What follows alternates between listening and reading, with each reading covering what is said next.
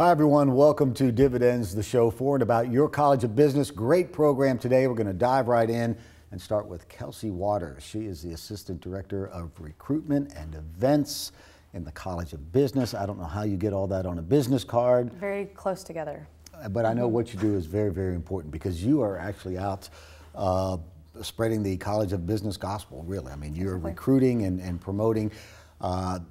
Tell us a little bit about how long you've been on the job and why you chose this particular career path. Right, so I've actually been recruiting for Mississippi State for the last 5 years.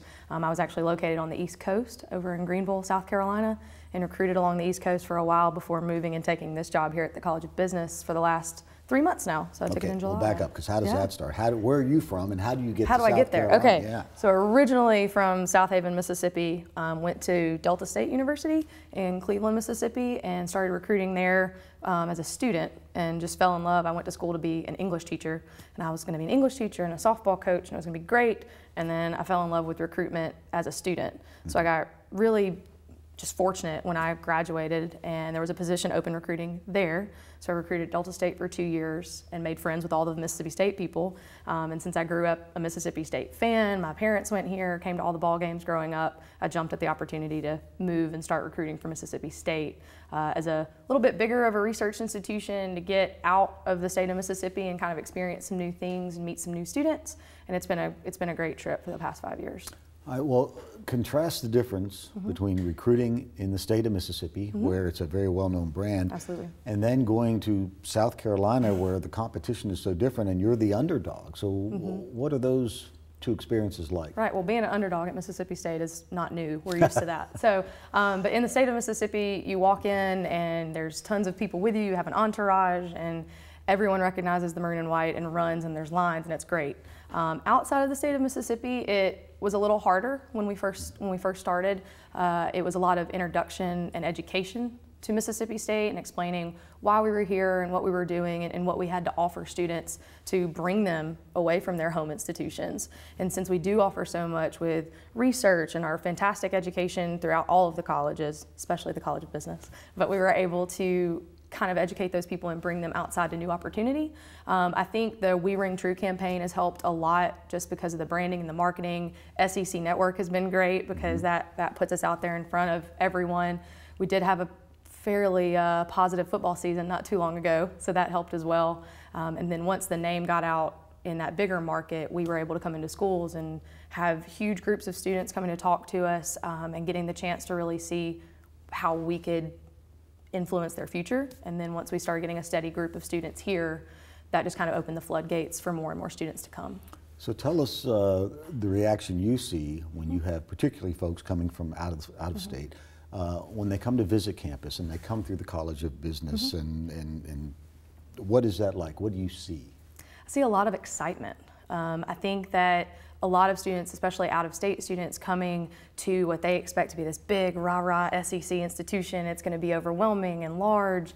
And to be able to come and have an expansive campus that feels so closely connected, I think that that's something that really resonates with 17 and 18-year-olds because they are taking a risk leaving home and not being near mom and dad and friends.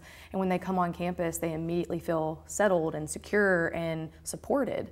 And I think that that's something that's really important for that age group. And I'm excited that in the College of Business, you know, I'm in the dean's office, and Dean Oswald, if she sees a student, she'll come and speak to the student directly. And I don't think that's an experience they're getting other places. So really it sells itself because it's genuine, it's heartfelt, and it just really is a tight-knit family. And you see that same reaction from the moms and dads? And I'm wondering who's more apprehensive, the parents or the students, or is it a mixture of both? It's a mixture of both. Sometimes you have the students chomping at the bit, ready to leave, but then you also have parents just pushing them out. So it really is a mix of both. But I do think that security is felt by both parent and student. I think the opportunities that we offer, whether it's through the Entrepreneurship Center or through internships, study abroad, the things that they're able to get involved with, I think that they see I've said opportunity so many times, but that's just what the College of Business is. But I think that they see that for their student, and they want to give them that chance to really have that leadership role before they even get out of college. So in essence, what you're saying is you get the big SEC experience, but it's a place that feels like home, where they feel comfortable. Exactly. So that's a reaction you get a good bit. Absolutely. The line I say over and over is that you get the rah-rah SEC, but you still recognize faces. You get to develop really strong relationships, not just with other students, but with faculty and staff here on campus, as well as Dr. Keenum. You know, from the top down, everyone's really invested in the student.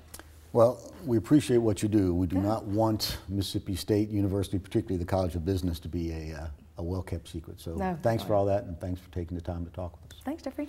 We're going to take a break. We'll be back with more in just a moment. Don't go away.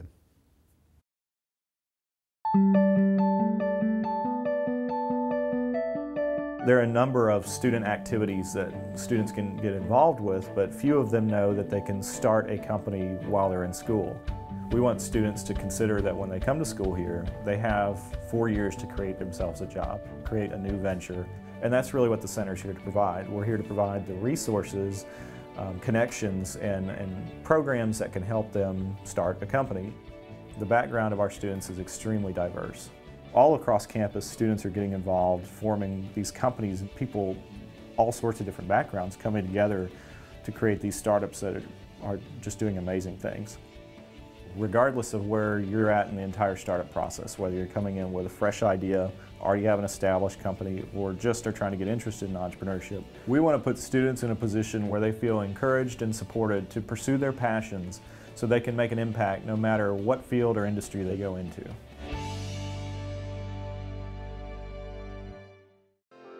The Entrepreneurship Center exists to give innovators here at Mississippi State an edge.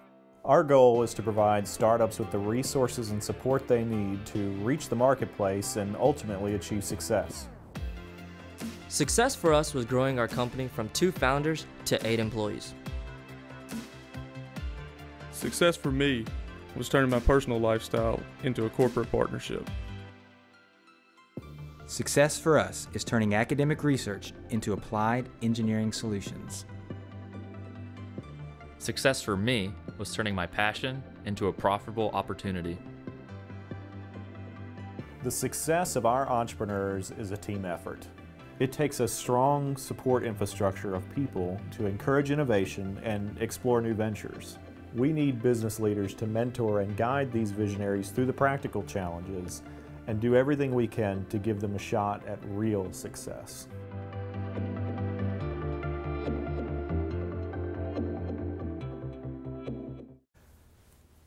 Welcome back, everyone. My next guest is also a very good friend and a colleague, Eric Hill. He's the director of the E-Center, and the E-Center has just been growing and growing and growing, and we blame you for that, and it's good to have you here. Thanks, glad to be here. We want to give folks a bit of an update and talk about the next steps, because this program has really had explosive growth, and one of the things you've done that I think has been so good is you've had that flexibility built in to adjust to make it a better experience. Right, well, if you think about it, just this semester so far, and we're about just over halfway, we've had more than 550 students that have come in contact with the program. And now, certainly all of those don't start a business, but out of those that have, we've got at least 50 new teams working through the process. We have pitches every 2 weeks now going through the Venture Catalyst program, and it just continues to grow. Well, and one area of opportunity you saw was with taking these businesses and attaching them to a coach or a mentor to really monitor them and help them have a better chance of success. How's that going to work? That's a great question. So we recognized about a year ago that we needed to do more to get teams across the finish line. And we look at that finish line as where they have 18 months of funding to run that business after graduation, or they're self-sustained on their own revenue.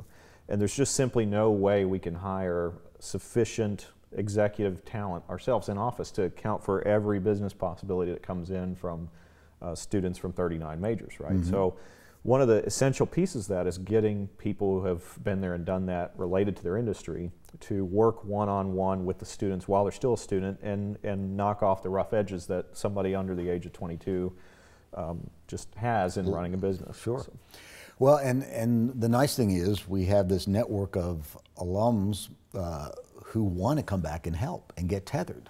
and give back that way. You're exactly right. I mean, Mississippi State's over 100,000 living alumni, and it's every day that our team hears a new story, right? I can't ever forget Mr. Roger Johnson, who came and spoke to my seminar class, and I was giving an introduction to him, and I was telling the students he, as a Mississippi State alum, had sold his company for $750 million, and he was very politely, halfway through his talk, said, "I really appreciate Mr. Hill's introduction, but it was actually 1.5 billion with a B," right? So this is a Mississippi State alum that is now giving back his time and offering support of our students, and there's a list of those that go on and on and on, and we need as many as we can get. Well, how's it structured? What's the difference between a coach, a mentor? What's the commitment? What's the background you're looking for?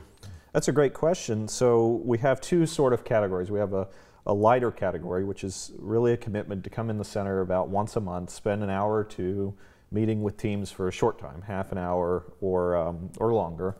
And so that individual is committing around an hour or two per month to sit with various teams. The other side of that is the coach, which is more invested one-on-one in a team.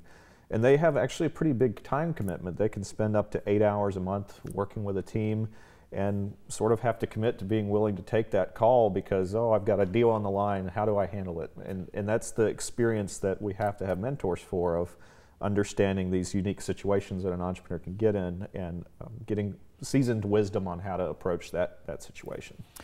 And it's a small commitment or a big commitment, so you can decide how much time you want to put in there, and you'll try to match them up with a business that suits their skill set or background, correct? That's exactly right. So one of our most exciting teams perhaps right now is a student that has built a autonomous drone to optimize a tower location. And we just so happen that one of the girls associated with our program, her father sold a company that did just that and had a large network of towers in central Mississippi. So now he has been tethered with this team, and they are working one-on-one with trying to further that company. And that's the exact type of connection that we hope our students through the entrepreneurship program can get to try to advance that company further. All right, so when you came up with the idea, you had to find mentors. So when you put out the bat signal or the bulldog signal up in the sky, what was the response? Well, it's been overwhelming. Quite frankly, we were trying to figure out how to manage the chaos, like the Entrepreneurship Center continually has evolved doing so.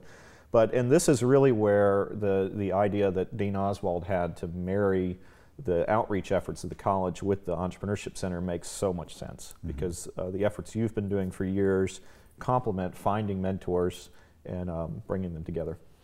Well, continued success. Thanks for coming on. Folks, if you'd like to mentor, you can just do a Google search, Jeffrey Rupp, Eric Hill, Mississippi State, and reach out to us. And we'd love to hear from you. There's a rather lengthy email address, but you can find us and we'll put you to work. So very much appreciate you coming on. That's going to do it for this episode of Dividends. Thanks for watching.